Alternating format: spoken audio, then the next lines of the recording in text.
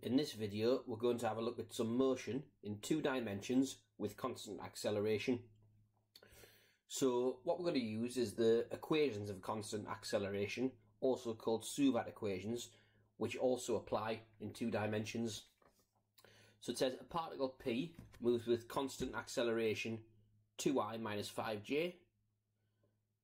At time t equals 0, P has speed u meters per second. And at time t equals 3, P has velocity minus 6I plus j meters per second. Find the value of u. So we'll tackle this much like we do an ordinary Suvat question. So let's write down all the information we're given in the question. S, U, V, A, T. But notice I'm leaving a bit more space between the S, the U, the V, the A and the T, because we're actually going to write these down as vectors. So displacement, we don't have any information about whatsoever.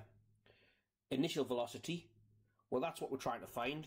So let's call that U1, U2. Velocity, the final velocity, is minus 6, 1. And notice I'm writing these as column vectors. I think it's much easier, in my opinion, to do the calculations if you write these as column vectors. Acceleration is 2 minus 5. And the time described in the scenario as t equals 3. So the velocity is minus 6, 1 when t equals 3. So it's saying find the value of u. Well, the equation we're going to use is v equals u plus at. And technically speaking, I should really underline the v, the u and the a because the vectors. So that means that v minus 6, 1 equals u, u1, u2 plus a, 2 minus 5 times t. And notice that t isn't a vector. Well, that's because time occurs linearly. That is, time exists on a straight line. So doing this here, simplifying this, minus 6, 1 equals u1, u2 plus, and we'll times both of those by 3. So 3 lots of 2 minus 5 is 6 minus 15. And at this point, notice that we can form 2 equations now. One for the I coordinates, there, and one for the j coordinates. So let's do that.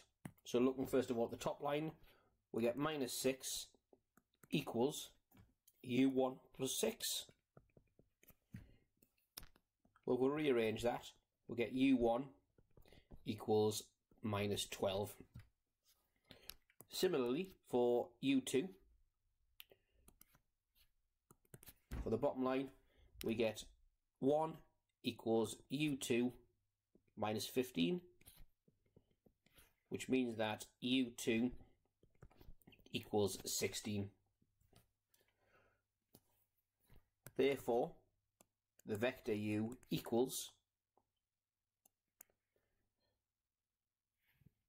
minus 12, 16. However, look carefully, that's not what the question asked. The question said P has speed, u meters per second, so it's not after the velocity, it's actually after the speed. So now we need to find the length of u, the modulus of u, magnitude of u. So now the speed of the particle is the length of that, equals the square root of 12 squared plus 16 squared. Notice I didn't write minus 12 squared. That's because I'm saving myself a bit of effort here. I know that when we square a negative number it becomes positive. So typing in the calculator, the square root of 12 squared plus 16 squared equals 20. And in mechanics, units are important. Meters per second. And there we have it, an exam question involving constant acceleration in 2 dimensions. For more videos like this, go to alevelmathsrevision.com or subscribe to our YouTube channel. And if you like this video, please click the thumbs up at the bottom.